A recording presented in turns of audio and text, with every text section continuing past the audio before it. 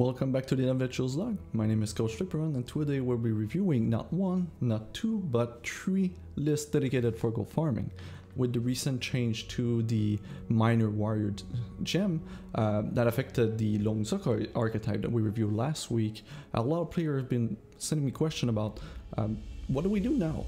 What do we do with this deck? Are my Xocoy even good right now? So this is what we're going to explore today. The change to the minor gems makes it so that the minor gem doesn't give training anymore in all zones. It gives a stats bonus based on the number of trained troop that you have in play. This is a very big difference because of the reinforcement 10 that's now not synergizing with the gem, therefore making us not able to ensure that we draw Xocoy on turn 2 every single game. Now we're going to find a lot of other creative ways to do it. It's not going to be as fast, it's not going to be as consistent, but it will work. And it's going to be very good at gold farming. So this is what we're going to be reviewing today. We're going to start by going with our elf warrior. So let's just take a quick look and see what's going with our elf warrior for the farming build. You'll see that the list has changed. The list before was mainly just, you know, Ruby and one Xocoy, right? But now that we cannot use a talent to get Xocoy back from the deck, guaranteed, what we're going to do is use the same kind of technique but with something else. So we're going to use the Ice Shard with the Fate Weave mechanic. Fate Weave is that when you Fate Weave, you choose to put one card on top of your deck and you choose which type. Is it a resource or a non-resource? Now you'll see that in our deck we have all resources but one Xocoy. We're running acorns, but acorns have the keyword spectral, which makes them invisible to all other mechanics in the game. So they're not going to be affected by Fate Weaves. So what would happen is that when we Fate Weave, if we only have one card in our deck that is not a resource, then we draw it. So that is going to be the way we're going to ensure that we get Xocoy back. The other thing is that we're not using the minor warrior gem anymore because it was changed. So instead we're going to use the minor ruby of the arena. So we're going to use Gladiator 1. It's going to add 1 attack. It's not trained, but it's still 1 attack. We're going to have a base Xocoy of, when it's our turn, it's going to be 5 attack, which is pretty good. But we're missing speed and we're missing a lot of traits right now on our Xocoy to make this work. The next step is to run Spirit of the Triumvirate. We were running it before. This time we need to make sure that it's upgraded now. And what's going to do for us is that it's going to give flight and both flight and speed, which are 2 things that we're missing right now. So we're getting that. We're going to use Singler. Singler is going to provide +1/+1 to our Xocoy. So Xocoy would be 5/4. It has Gladiator, so it's going to be 6/4.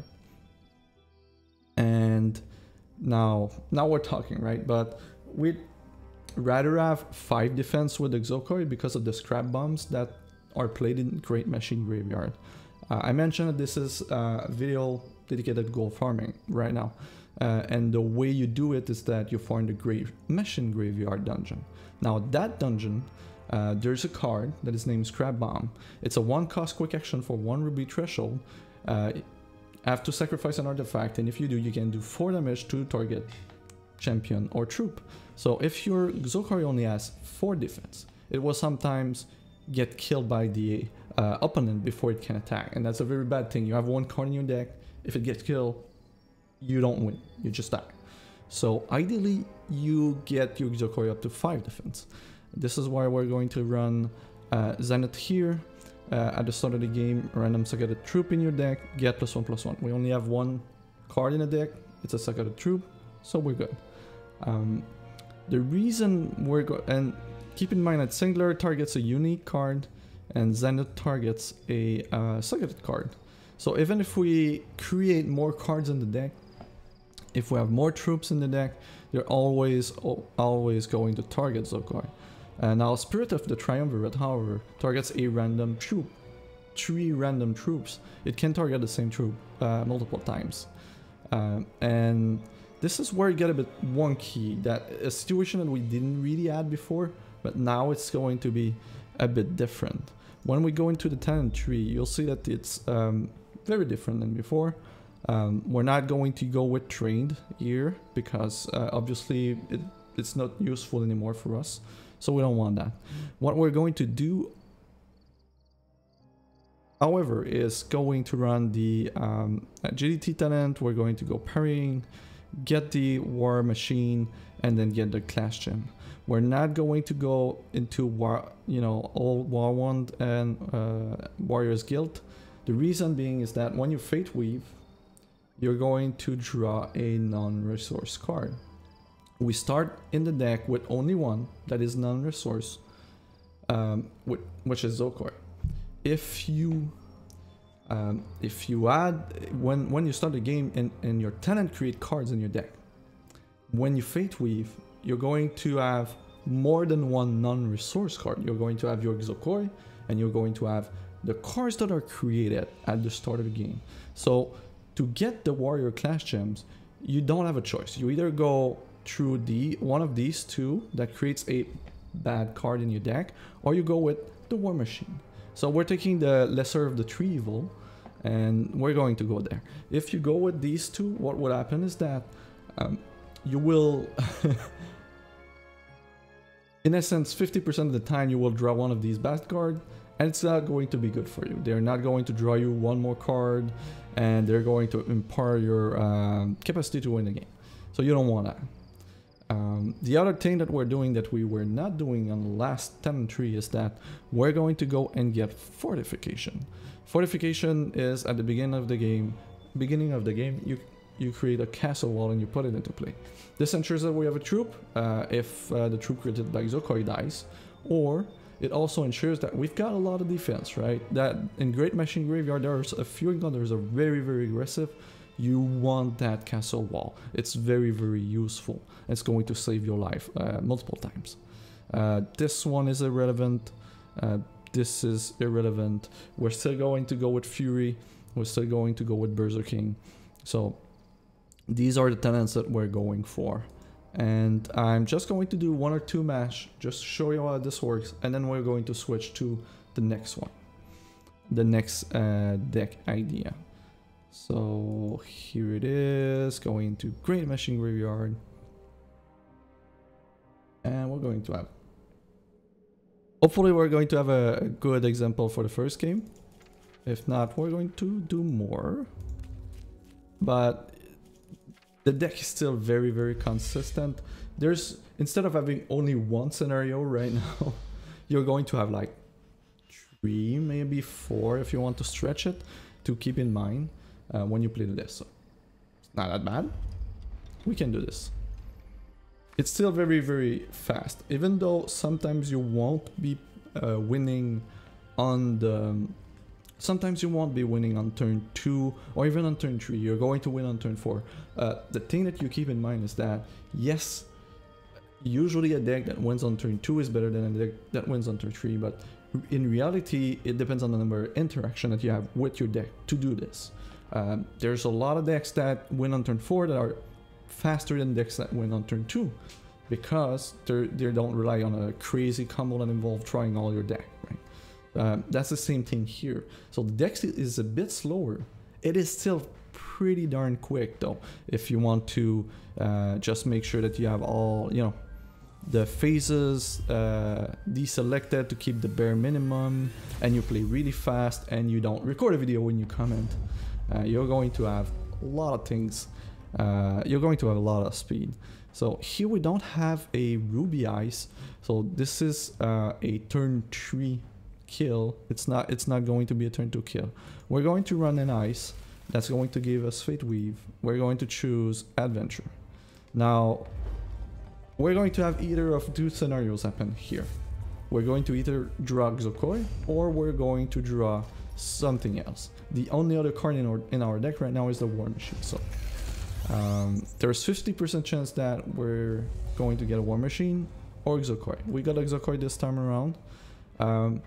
In this position, one thing to remember, I added the Permafrost in the deck.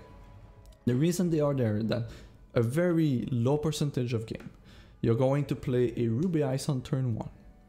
And then you're going to draw your Xocoy.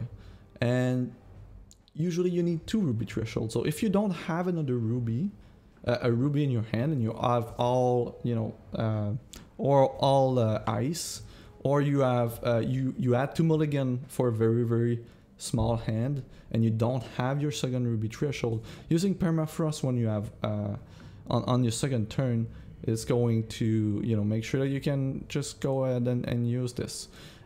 It still works though. Since we're playing the Warrior and we have the Warrior gem and it doesn't have a threshold requirement, I'm pretty sure, I didn't calculate the math, someone in the comment will provide you with the information, but in the upcoming builds, the next 2 builds, this is not a line you want to take, but I think this one is fine here since we're going to, since we're playing since we're playing with the Warrior Major Gem. So Troop has Flight, it has all the nice boosts. We're missing one because Gladiator Gem, the Minor Gem Gladiator, Gladiator 1 requires Ruby threshold. We don't have any right now. Since we played enough something else than a Ruby Shard, and then we played the Permafrost. But since we have the Warrior Class Gem, Major Gem, it's more than enough for the kill still. So in this situation, it doesn't matter. So the point was just that be careful with Permafrost. Just, you know, if you're fighting the last boss, it has 32 health. Maybe you're cutting it close if you don't have a Ruby threshold for the additional 2, 3, 4 damage. For the most part, it should be fine though. If you're still playing the Elf Warrior, this should work, right? You saw that we were able to do something nice. Now, us trying the War Machine is fairly great. We even have a Ruby Eye, so this is good. And you'll notice here that the Castle Walls has 5 defense, and 5 defense really key in our defense, because it can block one of these and not die, so we can block another turn, because we do need to survive at least 2 turns, sometimes 3. So this fight is very tricky. We're going to go with the Ruby Eyes, get a Xocoy on the board. I'm going to use the War Machine now to draw the Xocoy, to just have the troop here, and then we're going to attack so that I have 1 additional blocker next turn. We can activate Xocoy, you know, with the castle wall, so even if this one dies, it's not the end of the world. And we just want to make sure that, right now it doesn't have any cards left, any resources left to play cards, but sometimes it happens, and you just want to be prepared for that. And here we're going to go for the kill. I wanted to give you guys a game where we draw the War Machine first. We'll see if the next one, next one ends up that way. If not, we're going to just switch to the other deck. Should be, it's not a big deal, but when you do get the War Machine first, you're going to be, you need a second Fate Weave trigger, and this is where it gets tricky, because the ideal hand with this configuration is going to be 2 Ruby Shards and 2 Ice, or 1 Ruby Ice and 1 Ruby Shard. And well, right now we've got an Acorn, so this should be good. We'll see, but a hand with only 1 Fate Weave Shard, 1 Ice Shard, this is where it's tricky, because if your first Fate Weave doesn't get you the Xocoy, you need another one. So we're going to draw. This is where I like to keep my Acorns. You don't use the Acorn right now, because we're either drawing Xocoy and we're fine, and if we're drawing War Machine, that's not great. So I'd rather draw War Machine here. If it would have been War Machine, at least we've got another draw to get another ice or something else. It doesn't, I guess technically it doesn't matter. I'm just rambling because you're drawing 2 cards anyway. But yeah. So in the year, I think the mats check out. We would have been able to kill our opponent there, but we're just going to wait one more turn. And yeah, we're slowed, right? So we're not killing on turn 2, we're killing on turn 3, but it involves no clicks at all. It involves pass all priority, and that's it. If mine would like to register at some point, but it's not a big deal, right? We're still pretty fast. We're giving the opponent an opportunity to play more cards, so it's a tad slower, but it's not, you know, it's not miles slower. And that's the important part. You'll also notice that we're not running the Adrian Mercenary anymore. We don't need to, because the Elf Warrior provides us with 4 resources on turn 2. And if the stars align, we play it on turn 2 and we win. If not, we win on turn 3. That's not a problem. So yeah, that's the new Xocoy for you. So if you just want to keep your Elf Warrior, this is what you build. It's going to be slightly less consistent, which means not 100%, and a slow amount of the time you're going to have like weird mulligan decisions to take, or maybe not weird but harder. You're going to lose a fight once in a while because of the scrap bombs, depending on your last mercenary. If you're using Zenith, you should be okay. But yeah, there's flexibility in the third mercenary slot, but you saw the deck. This is how you do it. And as always, when you're farming Great Machine Graveyard, there's 2 scenarios. The first one is that you don't have any Kickstarter bonuses.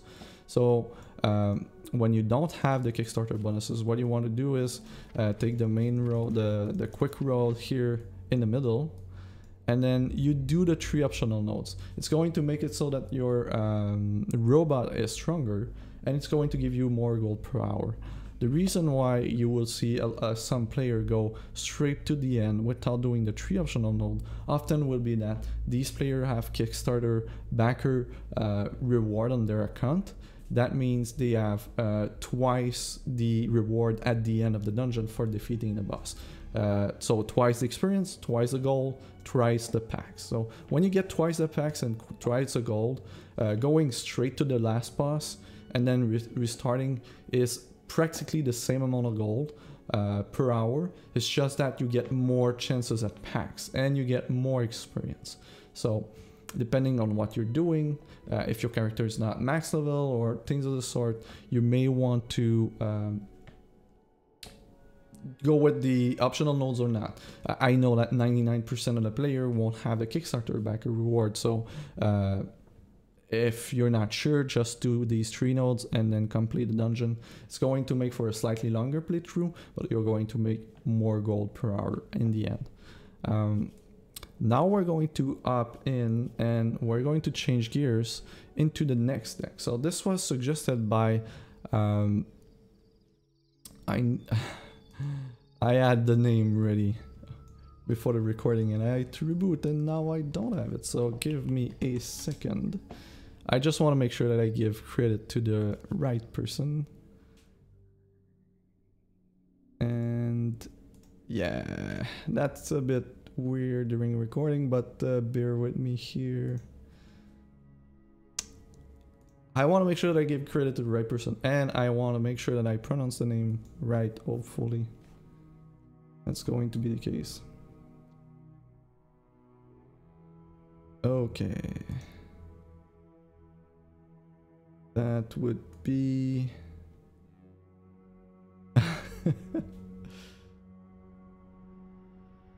Run Guard. So VROENGARD. Okay. Run Guard. that was posted in reply to my last week's video. After the nerf, he posted a deck with the lone Xocoy as the centerpiece. So same principle, right? We're playing only one Xocoy, but instead of using an elf warrior, he's using a human warrior, and there's an upside to it. The big change is that human warrior, when you use your battle power from the warrior class, instead of gaining 2 temporary resources in the case of the elf warrior, you're going to give +1/+1 to all your troops on the board. So you're going to end up being boosting all your troops. Will improve the size of Xocoy, and the big switch here is that we are not going to go for the warrior gem in this build. We're just going to use the standard gems here. So let me just put the mercenaries back that we need. This one was Kefra, and here it is. And we've got Aniran, we've got Kefra, we've got this guy here, and the last one is either Singler or you can use Zenith. It's the exact same thing. Doesn't really change much, so we're still going to go Singler, because Singler is an account level reward, and every player that has a I think past account level 15 or 20, you will have that mercenary. It might be even lower than that. So here what we're doing is that we're using Adrian, so our Xocoy is going to have mobilized. We're using Kefra, so that our Xocoy is going to be 4 cost. So with these two, we're going to be able to play Xocoy on turn 2 at minimum, if we have the right start. Same thing, we're going to use Spirit of the Triumvirate to make sure that we can have flight and speed on our Xocoy. The last mercenary slot is just going to be +1/+1 to Xocoy itself. So our Xocoy is going to have the double damage gem, the major ruby gem here, Twin Strike, and we're going to go with Gladiator 1 again. One of the key things here is that our Xocoy is going to be 3 + 1, so that's 4. It's not going to be 5 health. So it's going to be vulnerable to the scrap bomb. So if you keep getting into the scrap bomb, what you do is that you change Kefra for Zenith in this case, since we already have Singler, and then your Xocoy is going to be 5 defense. It will affect your speed. You're not going to be able to have kills on turn 2 anymore, but if you're just skipping your turn and then skipping the other turn, it doesn't change that much. If you're hardcore, farming gold, yes, you may not like that, but for the most part, it's not going to change a whole lot. And if you really don't like scrap bomb and it's ruining your day for some reason, then just switch Kefra here for anything that gives +1 defense. You have A.K.A. from the top of my head, you have A.K.A., you have Zenith, and then you'll be fine. But it really the same here applies. This is the same distribution, and you've got to use Xocoy. One of the key things though here is that you'll notice that we're not going for the warrior class gem. So this is the big difference. We're still going to go with deep pockets. We're still going to get fortification for defense, and then we're going to go with these last few talents. One question that I saw in the last video was that why can you have these 4 slots for mercenary instead of 3? This is a human racial trait that is leadership. You may include an additional mercenary in your party at level 15. So this is where it comes in. You can start a human, but as long as it's not max level, you don't get your additional mercenary slot. And this build here kind of requires 4. So this is why we're playing the human warrior. But the other reason why we're playing the human warrior is that human warrior innately will provide us with, because of the inspiring strike, it provides 1 more attack. So if we calculate our attack, we're going to have 4, And then we're going to have 5 because of Gladiator 1. We're going to have 6 because of Singular. And our Xocoy deals double damage. It doesn't have the major warrior gem, so it's not going to add up his attack every time you attack. So it's always going to be the same thing. So assuming that we're always attacking at 6, it's going to be, on the turn it attacks, it's going to be 12, and then 12 again. So that's 24. Add in your warrior attack, it's going to be 24 plus 4. You're at 28. We're running the Berserking Tenant. We're doing 2 attacks, so we're at 30. That's still not enough to kill Scott in one turn. Where you get the kill is that you're using your warrior tenant, your warrior attack, and your human. So you're giving +1 to all your troops, including Xocoy. It's going to be 7 attack. So it's 14 twice, +2 +4, and now you get a kill. And this is how the math works out, specifically for Great Machine Graveyard. And this is going to be on turn 2, 3, or 4, depending on the kind of hands that you get.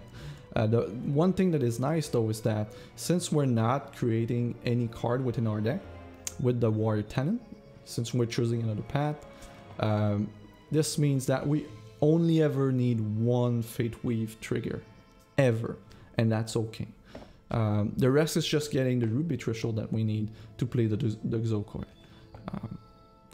So this is where we're going. So I'm going to fire up 1 or 2 games with it, and you see where we're going with that, but it's fairly similar.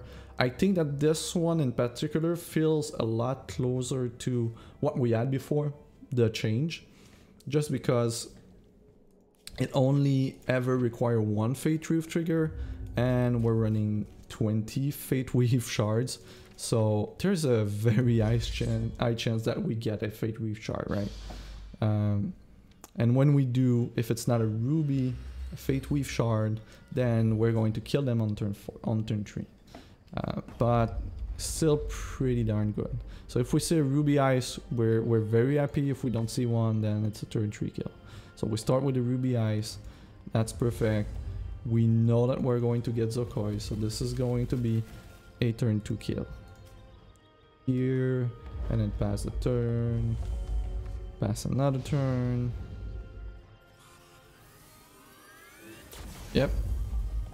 And now we draw Xocoy, creates a troop, play the shard. It's 4 cost because of Khafra. It has mobilized. The one thing though is that when you're playing the Elf Warrior, you use your charge power before playing Xocoy, because you're getting the resources that you need to play the Xocoy. Now we're playing a human warrior. You want to play your Xocoy before playing your champion power, because using your champion power is going to boost all troops on the board. And if Xocoy is not on board, it's not going to get any buffs. So here we play the Xocoy with the mobilize, and then we use our champion power. This makes it 7, 5. And now we're going to attack for 14 plus 1, 15. And then we're going to attack for 15 again. And here we go. Turn 2 kill. Very straight. Very clean. We have 4 Ruby Ice in the deck. So when you have a Ruby Ice in your hand, it's going to have a turn 2 kill. When things are a bit harder is when you don't have the Ruby Ice. So this is what we're going to test for this fight. If it doesn't happen, it doesn't happen. We still reviewed a ton of fight. I got another video, so I don't want to linger too much on the demonstration for this second list, which is fairly similar to the other one. So let's just get hand that doesn't have a Ruby Ice. Okay, so this is going to be way harder though. So we're on the hardest fight. We are playing a human warrior, and we're on the hardest fight on the draw. So we're looking at turn 3. So we need to survive 2 more attacks of these guys, and I don't think it's possible with this, is it? So we need to Yeah, so in this situation, we're going to play our ice on the first turn. And then we may want to kill one with our warrior power next turn. We're getting another 5. Yeah, okay, so we've got a blocker. And what happens right now is that if we play our ruby, Xocoy is going to... I think we permafrost. And we target Xocoy because we need defense at this point. We need at least to destroy this troop from attacking. And then this is why we're playing the Xocoy right now. We could attack, but we don't have any ruby, so it doesn't have double damage. So I'm just going to hold off this turn, and we're going to, well, sure, it doesn't have speed, right? Okay, so that's good. We're fine. If we wouldn't have played the Xocoy, you would have attacked with this guy and we would have died. But we're good. We're good. The permafrost saved us. So in this fight, if you're on the draw and you don't have a ruby heist, the next best thing is to have a permafrost, so that you play your Xocoy and then you fend off any additional attackers. Now we're going to be okay though. So we played our ruby shard. We've got double damage, and then we can attack for the kill. Oh, I'm very pleased with this fight. So this shows you a bit of the, you know, why it's a bit more complicated to play the new version of the lone Xocoy strat. You need to think a bit more about it. Some of the hands you need to mulligan. So we're a lot closer to a real good deck, right? The other deck was pretty broken in the sense that it was guaranteed and it was always the same thing. Now you have to think about it, and that's the main thing, and that's really cool. They found a very interesting way to fix the problem while still giving us a very cool Xocoy deck with one card that is pretty good at farming gold, but it's not guaranteed. And as the content will get harder, these all-in strategies are not going to cut it anymore. We just have to look at what happened with the Frustrating Arena update. A lot of the cheesy, very aggressive, very all-in decks, they don't cut it anymore. So I'm assuming that this strat like that is okay for Great Machine Graveyard.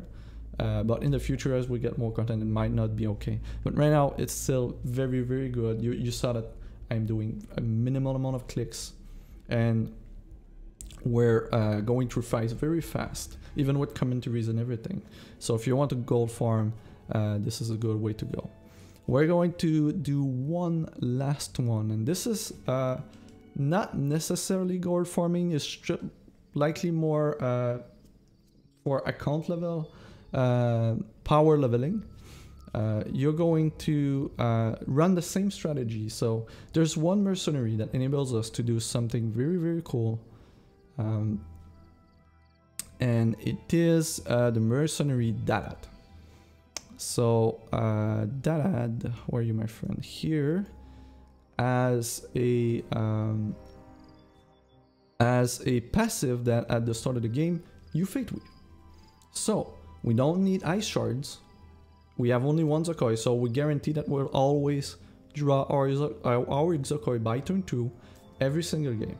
The one thing that we don't have though is that we're playing Dadad. So, sorry. So we do not have access to all of the nice, very powerful warrior talents. We're playing a mercenary now.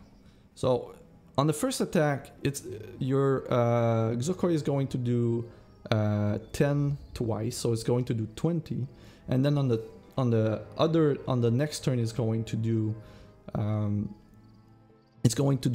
10 more. So it's 30 on turn. It's 20 on turn 3, and then 10 on and then 10 more on turn 4.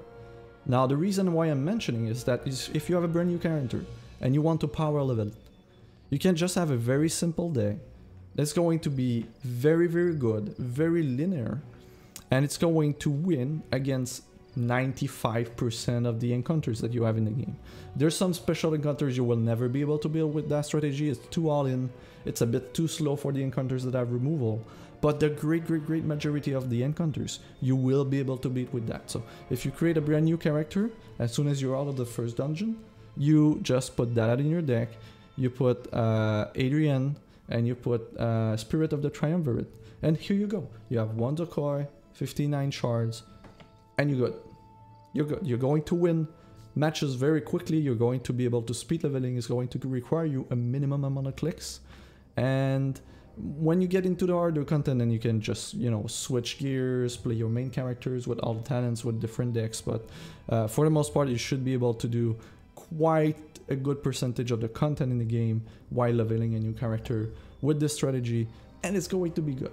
I'm going to demonstrate one fight. You're not going to use the 4th mercenary because it comes with a max level human, and if you're going to play the lone Xocoy strategy, you'd rather just play a human warrior, right, or an elf warrior. So you're not going to play that. But if you're leveling a new character, then that might be very cool. So I just wanted to showcase this one just real quick before we end this episode for the week. Here we go. Just going to do one fight. So we get, basically it all amounts to, we get a free Fate Weave, and that's it. That's what we're looking for, and that's how we can guarantee, since we have only one non-resource card in our deck, guarantee that we draw it. And as soon as we can guarantee that we can draw the card, one card, always, you know, with consistency. If the card is powerful enough, that means that we're going to be able to win the game with it. So we get our Xocoy on the first draw of the game. When we draw it, it's going to create a troop, and then we're going to have it in our hand. Alright. One of the other weakness compared to the other strategies of this build is that you're always drawing Xocoy as your first card, and it creates a troop. And the opponent has at least 2 turns to react or kill it. So if you're facing opponents with removal, it's not going to be great. If they remove that card, you're not going to be able to play your Xocoy earlier in the game, and that can be a big problem. So that's why I'm saying this one is not that great, but it's okay. You can even attack with it since you get it on the first turn, so sometimes you need a little bit more damage, and that works really well. In this case, our opponent did not remove the troop, so we're going to go turn 3. And we're going to mobilize to play the Xocoy. It's going to have flight and speed. And Gladiator 1, so we're attacking for 10. And then we're doing this, and then we're attacking for 10. Now we were very lucky that we got a Crash Rich Tusker. That's going to improve our attack by 2. We're going to get a kill on 3rd turn, but most games in Adventure Zone 2, you're going to win on turn 4. Most games in Adventure Zone 1, you're going to win on turn 3. So just a small, you know, very quick and dirty way to level up new characters up to maybe Adventure Zone 2, where you have a bit more talent points to work with, and your character grid from your main character has about a bit more room, you know, a bit more space, allowing you to go with better, stronger strategies. But I thought that this would be a neat list to review here, just to give you the whole picture of the lone Xocoy, where it's at right now after the change to the minor warrior gem, and just to show you that it's still there. You're still going to gold farm with it, and you're still going to go in the Great Machine Graveyard and farm gold. So CoachFliperon signing off. Hope you liked the video. If you did like the video, please like and subscribe. Had a quick comment on the video. Really appreciate it. That helps to give a bit more visibility to the videos that I do. If anything else, you can follow me on the forums and on Twitter with the same handle in game as well. So take care. See you next week.